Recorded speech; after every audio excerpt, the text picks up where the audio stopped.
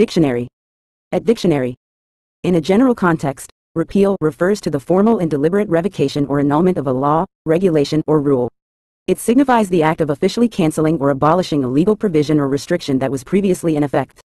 Repealing a law can happen for various reasons, including changes in societal norms, shifts in public opinion, or the recognition of the law's ineffectiveness or impracticality.